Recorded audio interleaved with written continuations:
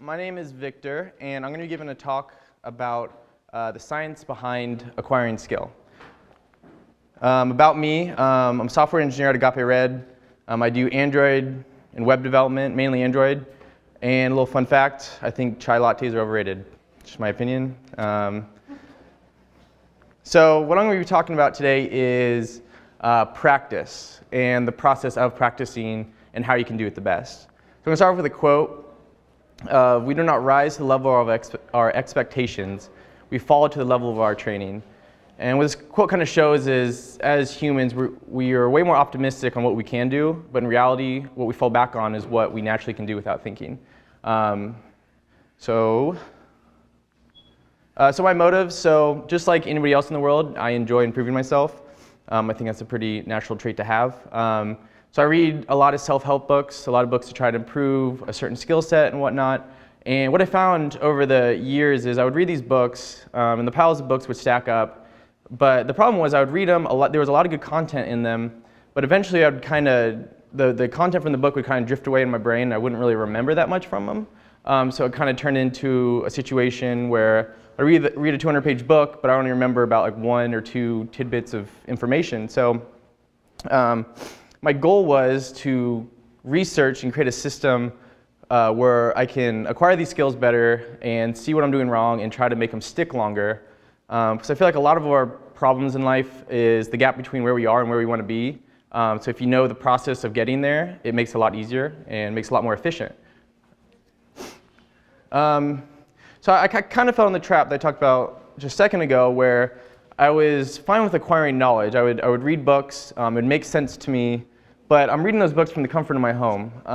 And that kind of showed a sense of false progress, where I knew more stuff, but I didn't technically know how to do more. So performance is only improved through a skill and not knowledge, right? I can know everything in the world about the sport of tennis, but if I don't go on the tennis court and actually hit tennis balls, I'm not going to get better at it. And I feel like a lot of us get caught in the trap of replacing knowledge for skill. The issue with skill itself is it's very unsafe, right? You have to go out there and you have to fail. You have to go out there and be bad. You have to go out there and put yourself in front of people and fail in front of them. And there's a lot that goes into it that kind of harms your ego. But skill is truly where true progress comes from. And our lives, the good qualities in our lives are all skills that we can improve on. So here's a brief outline of my talk. So I'm going to talk about the myth of talent briefly, kind of the neurology that goes behind skill, what is deliberate practice, and components of deliberate practice and how you can perform them. So the myth of talent is, it's kind of taught to us at an early age that this person's naturally good at this person's naturally good at that, why try at this because I'm not good at it naturally. But the reality is there's really no research pointing to the fact that people are born bad at anything. I mean, granted, there's some limitations where I'm not going to be a center in the NBA. You know, there are those physical limitations that you can't get around, but they're a lot fewer and far between than you would naturally think. So some research did some research on this where they tested kids' IQ before they started to learn a new trait or a new skill, and they charted their progress over time. And what they found was, initially in the first year-ish, the people with higher IQs, they did learn faster. I don't know if IQ translates into be able to visualize concepts better, or I don't know what it is, but the fact is, after about a year or so, the two graphs kind of converged. So there wasn't, the person who started off faster didn't necessarily mean that they're going to be better in the long run. So there's a good quote from Michelangelo saying, if people knew how hard I worked to get my mastery, it wouldn't seem so wonderful at all. And I think this kind of follows along with, if you go up to any person at the top of their field and you tell them, you know, the only reason they're there is because they're talented, I think that's probably one of the most disrespectful things you could say to them, because you don't see the work they put in from the times they're in the spotlight. So I'm going to start off and talking about what happens in your brain with skill. So it's pretty simple. So the brain is made up of neurons. These neurons are linked together, and to do anything requires a precise neural pathway to execute. And it has to be this way, right? If I think I want to move my hand left to right and it goes up and down, well, I'm going to die quickly. So it kind of has to be that way. So the repetition of these pathways tells the body that, hey, these are of higher value. I need to know how to do this better. So that increased frequency triggers the brain to want to optimize those certain pathways. So what happens is there's actually a substance involved with this. It's called myelin. And what it does is it wraps these pathways that we execute a lot. And however, the process is very slow. It's a slow building process. You're not going to have one day have none and the next day have all of it. But it does produce in just about anything we do. And there is good news. Other than a few rare cases in the world, we all produce myelin, and we all are producing it now, and with anything we do.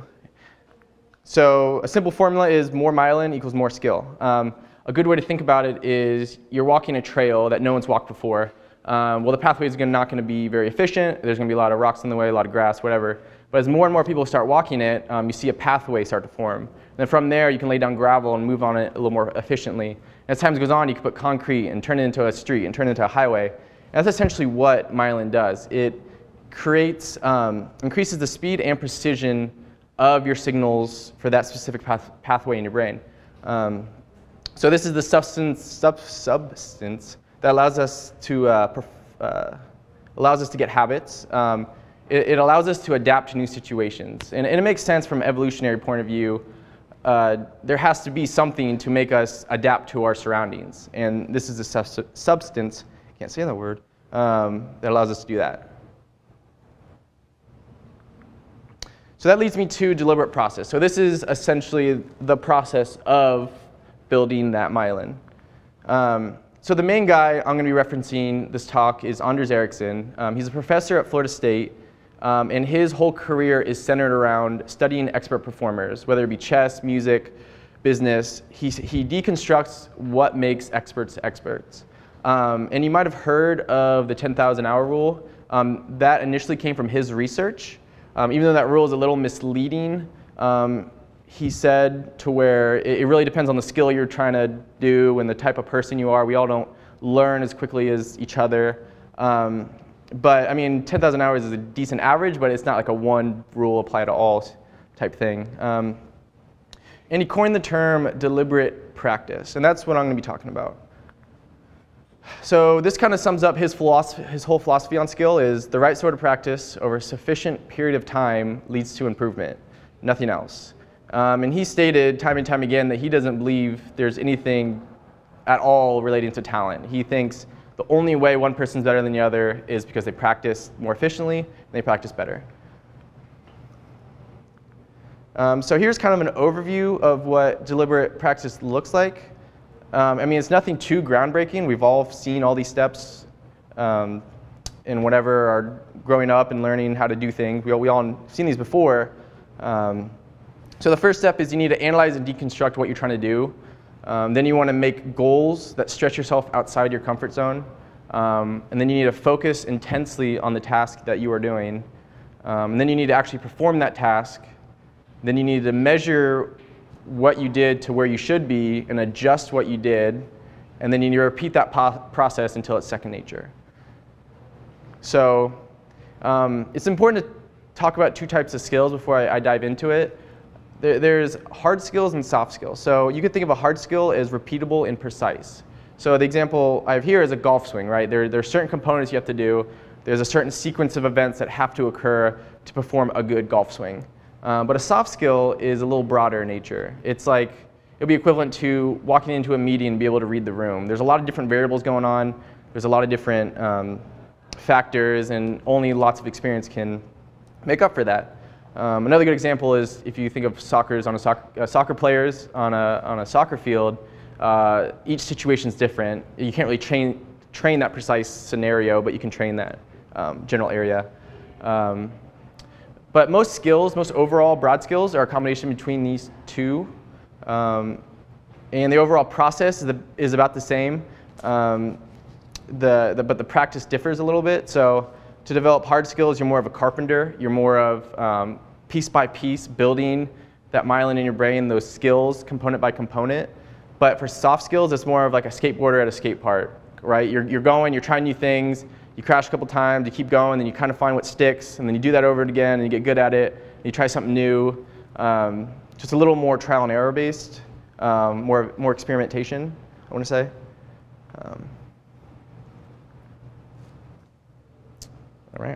All right, so the first step is you need to analyze and deconstruct what you're trying to do. And it's recommended to analyze a current expert in the field. Because if you think about it, I mean, there's a reason this person is an expert in the field. They're doing things right. But a lot of people are kind of wary, oh, that's stealing, that's whatever. You're taking their intellectual property, or however you want to phrase it. But the reality is, no matter what you do, there's constants between what you're trying to do, what they're doing. And I like to think of it kind of like an ice cream cone, right? You have these constraints when you're filling up the cone itself that is required for anybody who wants to eat the cone. But once you get to a certain point, years down the road, yeah, you can add your own toppings to it and you can put your own flavor on it. But the reality is you need these constraints and these bounds initially to get to that point. And it's also worth noting, you need to be wary of experts. Usually an expert is the loudest person in the room or the loudest person on the internet. You see this a lot in technology. The people who blog the most or go to conferences the most are usually considered the experts, but if you quiz them, I don't think that'd be as true. They're just the people who are in front of people more. So you assume they're an expert because you see them more, but that doesn't technically mean they're a thought leader in the field. And the overall goal of this step is to look at the big picture itself and then break it into small, doable chunks. And I'll talk about those chunks. So when I refer to chunks, I might refer to it as mental representations. They're chunks of information that represent a scenario that need to be repeated. So our brains are really bad at, we have a short capacity for our working memory or short-term memory. So what we do is we chunk information together to help us remember it. So if you think your phone number, it's like 913, and then you have 3 numbers and 4 numbers. We do that because it helps us remember by grouping those individual data points together. It allows us to recall it easier. And the same thing applies to skill, is you can remember certain scenarios better if you chunk all the information in that, from that scenario itself.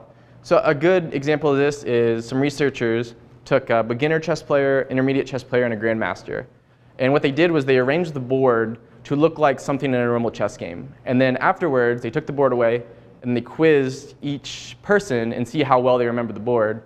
Not surprisingly, the beginner did the worst and the grandmaster did the best. But what they did next was interesting, where they put random sequences of pieces on the board that would never occur in a game itself. And then they quizzed these people again, and what they found was the grandmaster only did slightly better than everybody else. So it wasn't pure memory power that allowed them to be good at what they were doing. It's their ability to chunk this information together and apply it to the game setting. And that's what ultimately separates top performers from non-top performers, is the quality and quantity of these mental representations you form through the act of practice. So a good way to think about it is a staircase that you're building while you're on it. So you're on the top step, and then you need to learn a new mental representation or skill or component, and you build it, and then you take another step up, and slowly you can have a nice stairway.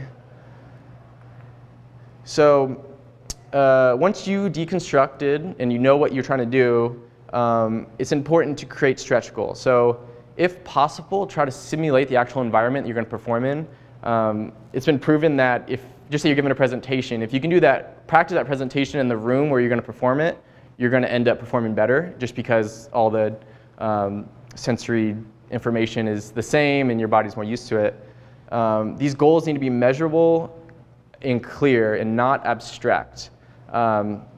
So there needs to be something you can definitely say, I accomplished the goal or I didn't accomplish the goal. And a little caveat of this is there's some situations that are just abstract and you can't quantify them very well.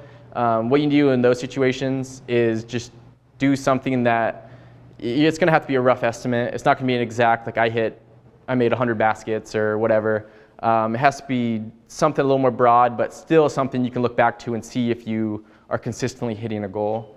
And an important factor with these goals is it has to be just outside your comfort zone.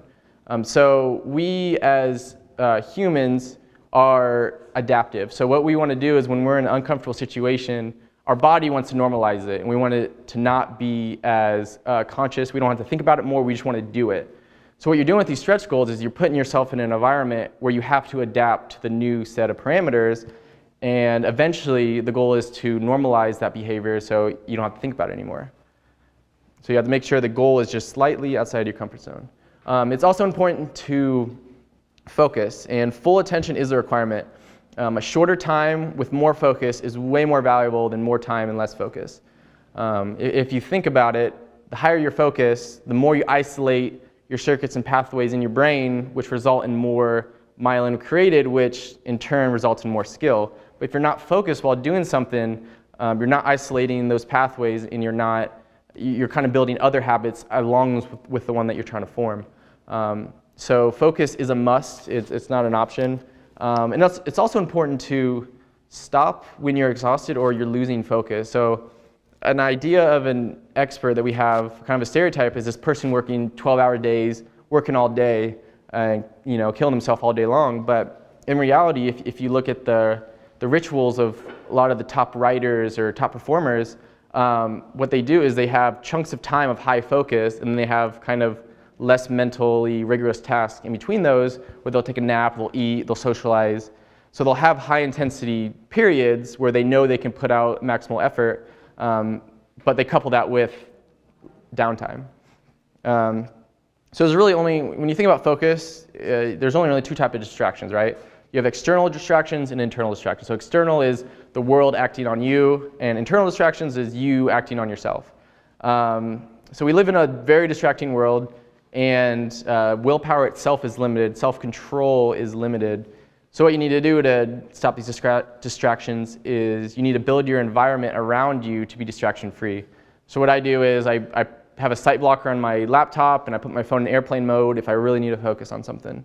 And there's also ways to tame your inner emotions and thoughts. I'd recommend some sort of meditation, a system like Getting Things Done, which essentially puts all your things you have to do somewhere so you know where to access them at all points, so you don't have to think about it, you don't let it rattle around in your brain all the time. But mitigating these distractions is very important to the focus itself. So once you control, it's amazing how much of this is in your control. A lot of times you think of the world just constantly bombarding you, but there's a lot you can do to help you focus more. So once you deconstruct your focus, now you actually have to perform the task itself. And like I said earlier, if you're within your comfort zone, it's kind of a rule of thumb. If you're within your comfort zone, you're not improving. You're kind of reinforcing what you're already doing. So struggle is not optimal. And like I said earlier, we're trying to adapt. And what you're trying to do is get yourself into a situation where your body wants to normalize that action and adapt to that situation. And when you perform, you have to be prepared to be bad. And it's stupid to think that if I'm going to try something totally new, if I tried, I don't know, a sport I never tried before, I'm going to be good at it immediately. It's kind of stupid. But the performance itself shouldn't be easy, and you can always tell if you're improving if it's easy or not. So after you perform the task, it's important to use those goals to check the feedback, evaluate the gap between what you did and where you wanted to go. This is where the clear and measurable goals really come into play. This is also where having a coach, having a mentor, or just a way to monitor yourself if you don't have either of those is really important. And when you're firing suboptimal circuitry in your brain, feedback is necessary to point yourself in the right direction so you can adjust. And there's no feedback. It's really hard to improve if you have no feedback. You're just going to be doing the same thing over and over again. And you hear the adage all the time, fail fast when you're doing things. I honestly think that's a little misleading. I think it's get feedback fast. If you can avoid failure overall, do it. But there's some situations where you can't. Like if you're starting a company, well, the only way you're going to get feedback is, you might burn the company to the ground. but that's all. I mean, those scenarios. That's the only way you can get feedback on what you're trying to do. And most importantly, I think, is positive feedback is motivating. If you're trying to get better at something and you're not seeing progress, you're going to end up quitting because, what's the point if you're not seeing progress? So this also comes back to the goals itself. If you chunk the goals small enough, you'll be able to see the step-by-step process towards the direction you want to go. Right, so once you get the feedback, you want to adjust what you're trying to do. So I like to think about it as like you're moving through a dark room, right? So you don't know where all the furniture is. You go in the door and then you hit the couch or whatever, and then you learn from that. Then you move to the right and you hit the nightstand or something. I don't know. It's a weird room, but you get the point. It's a lot of trial and error, and it's important to note that it's not how fast you can do it. It's how slowly you can do it correctly. So along with that, exaggerating the motion, exaggerating what you're trying to do itself will help it stick out more to you. And it's also important to note that if you're not improving at something, trying harder is probably not the solution. You want to try something different. You want to you want to go in a different direction because you're obviously doing something wrong. If you're trying harder and nothing's improving, so it's important to understand that and be prepared to pivot a little bit. So once you go through the whole process, once you've done something correctly, it's important to replay the process and remember how it felt and remember what you did to do it correctly. That way you can repeat it again and again. So you want to get to the point where you're repeating the stretch goal that you initially created over and over again to where, like I said, you're adaptive and you normalize, you don't have to think about it anymore. And that's truly when the skill is formed and it's useful to you, is when you don't have to think about it and it's just integrated in your everyday life. Right, so once you form that small little chunk, that small little goal, be prepared to start over again with another stretch goal. So, it's a marathon. If you want to be really good at something, it's a marathon, not a sprint. You're not going to be good in a year, not even 2 years. It's going to take multiple years to get good at some of the same process over and over again, where you slowly build those smaller skills. And like I said, it's good to think about it like a staircase that you're building while you're on it. So in conclusion, it takes a long time to be an expert. It's a simple process, but that doesn't mean it's easy to do. So it's hard to execute, hard to do right consistently. So it's important to create clear and concise goals. Make sure you're outside your comfort zone. Make sure you're intense focused. You have intense focus when you're doing it, and if you're not focused, stop and wait till later and do it. Get feedback as often as you can, and repeat and reap the benefits. And that's all I had.